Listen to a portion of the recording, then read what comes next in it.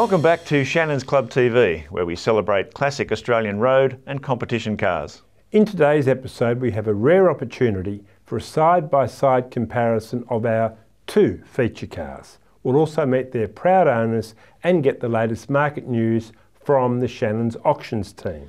But first, let's take an up-close look at the unbreakable French cars that won plenty of fans in Australia, the Peugeot 203 and 403. The Peugeot 203 and 403 were, in my view, the first true post-war world cars. The 203 was launched in Europe in 1948 and assembled in Australia from 1953, while the 403 arrived both in Europe and Australia in 1955. It was no fluke that the Peugeot 203 was internationally successful. The engineering brilliance it incorporated was the work of a notably focused company which made bicycles and many other items before starting on cars in 1904. When a Peugeot 203 won the 1953 Red X trial, Wheels magazine declared the myth that the only car suited to Australian conditions was the large American vehicle had been exploded, oddly forgetting the Holden. Mark, that Red X win in 1953 was huge news, wasn't it? Oh, it sure was. I mean, it really opened people's eyes, particularly in Australia, to what Europe could offer in comparison to the 48 215 Holden. You've got to keep in mind though, these French manufacturers, Peugeot, Citroën, Renault, they had to build cars that were tough enough not only for bumpy sort of rural roads in France and Europe, for Africa, but all those far-flung French colonies, yes. The West Indies, the South Pacific Islands, and of course Africa. So these cars had to be really, really tough to withstand that sort of treatment. That's a very good point, indeed. The 203 had rugged long travel suspension with a well-located rear axle with torque tube. It used a transverse leaf up front. This car had a supple ride at odds with its physical dimensions. Australian roads were tough, of course, but so were French roads, and Peugeot still made its own dampers. While superior suspension was one advantage, gearing was another. With its overdriven fourth gear, the 1.3 litre Pug could cruise at its top speed of 71 miles per hour, faster than a Holden. And when the road started to twist, the 203 was off into the future. In 1954, the 203C arrived with Synchro on first, a rare mainstream sedan feature for the day, and it also had a full camping body. The 403 was a bigger car with a 1468cc engine to match. Power was up from 45 to 58 horsepower. Maximum speed climbed to a Holden matching 128 or 130 kilometres per hour. Capable of 65 miles per hour in third, a 403 could overtake a truck as quickly as a Holden could, because the Australian car had to rely on torque in top gear. The elegant Farina-designed Peugeot 403 was a driver's delight. Precise, beautifully balanced, supple, subtle. Arguably, it took over the mantle from the Holden as the best car in the world for Australia. There was even a long wheelbase wagon version as well. Mark, there was no Holden in the first Armstrong 500, right, but I don't think Australia's own could have matched the Pug, do you? Well, given that Australia's own at the time was the FB Holden, I certainly would have had my money on a 403, which, like the 203, was custom made for harsh treatment.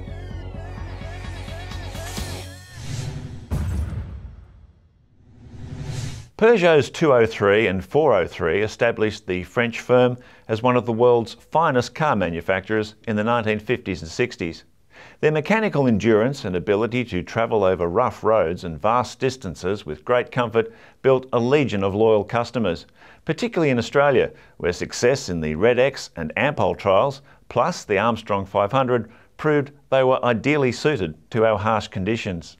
Peugeot could not have asked for a more credible demonstration of its engineering than the famous victory by Ken Tubman and John Marshall in the first Red X trial in 1953. Their stock standard 203 covered the then unfathomable distance of 6,500 miles in under 2 weeks, across a brutal continent renowned for its deplorable road network. The pugnacious 1.3 litre sedan not only won, of equal significance was that all 11 of the 203s entered also made it to the finish. Suddenly everyone was talking about the little-known French car which conquered the Red X, and it came awfully close to winning the 1954 and 1955 events as well.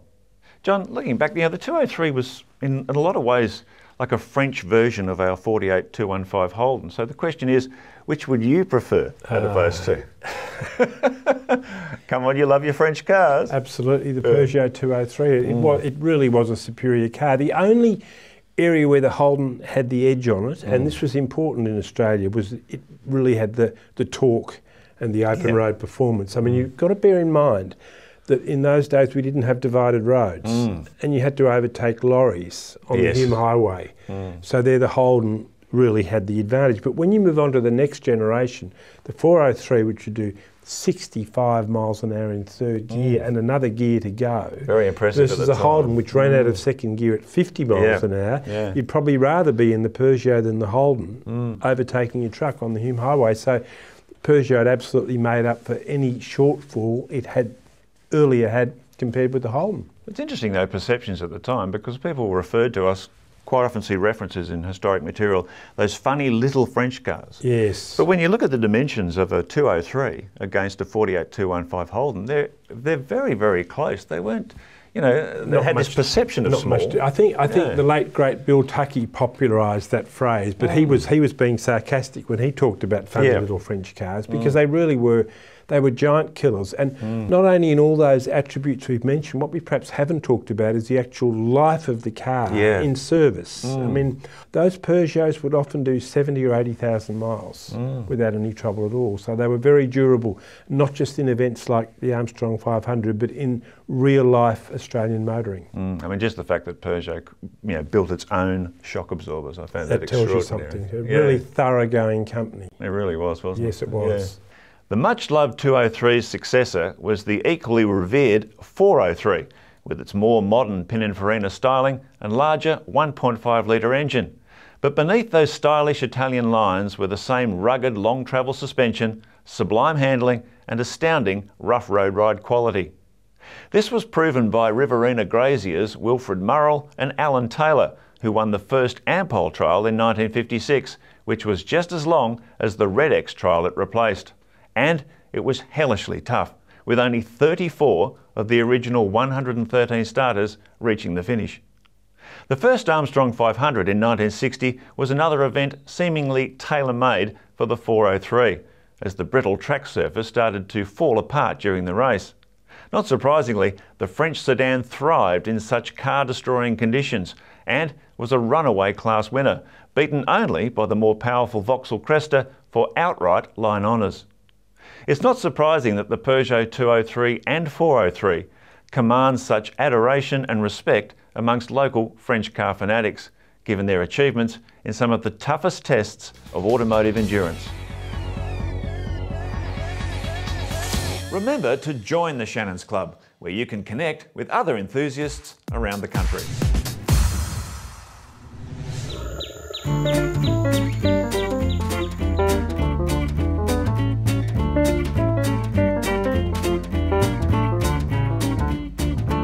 My name's Neil. This is a 1954 Peugeot 203.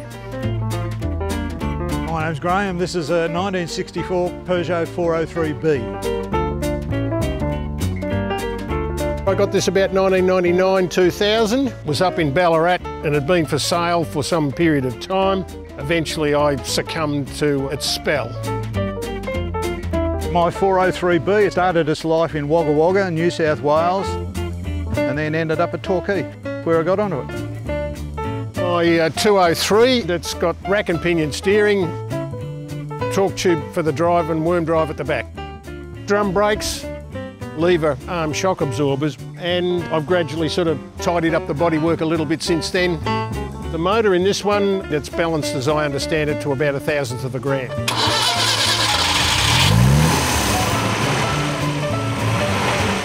Engineered to be enjoyed, that was the trick.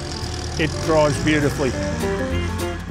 My son, he'd driven all the way from Mordialloc. No sore back, no sore legs, and he said that was unusual, certainly for a car that's 64 years old. They're a car you can use every day. They were designed by engineers, not accountants. Great touring car. The 203 won the 53 Redx rally, and they've got themselves a history from then on. The 403, it was over here in the first Armstrong 500. It won its class. And I've got the photograph. It is photographs in black and white. The car was pink. I've probably been Shannon's customer for 25 years or so. I found that I needed somebody who could handle older cars, and I'm very pleased with the result. They really are getting rare and few and far between these days, so continue to look after it.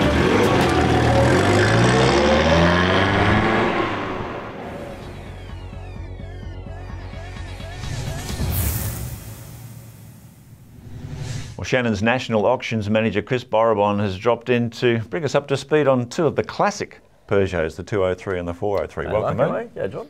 Chris, the Peugeot 203, I think of that as one of the most important post-war cars. And it was the first car to be sold in Australia that arguably did a better job than Australia's own at handling our arduous conditions. So does this mean the car is highly prized? That's a really good question, and no, it's not. I mean, you know, I think our Australian counterparts, the FX and FJs, have probably over the years become very collectible. The 203 has been a bit forgotten about. There's a following in the club scene for us, but we're just not seeing the traction that the Australian counterparts have gained. How about the 403?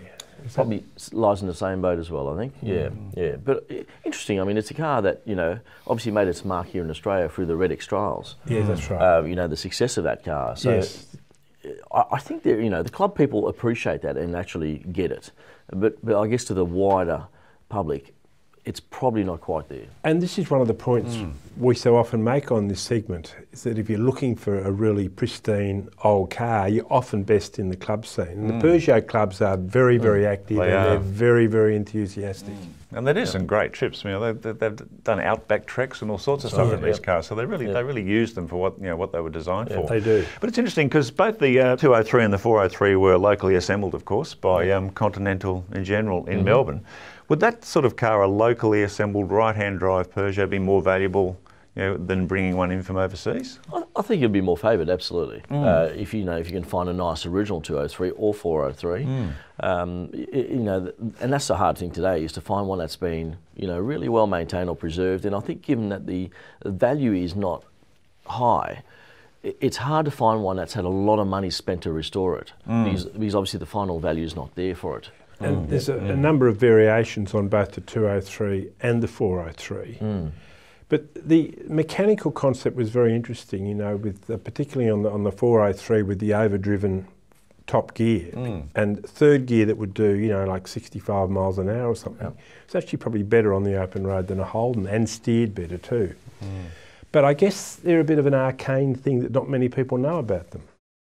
And that's probably, I think if we go back into Australia's history, especially going back in the 50s, I think, the Peugeot was a French car, a bit unknown to the Australian community. and Until the Redx trial. Exactly right, yeah. And so was that maybe why, the local cars were favoured over the imported cars potentially?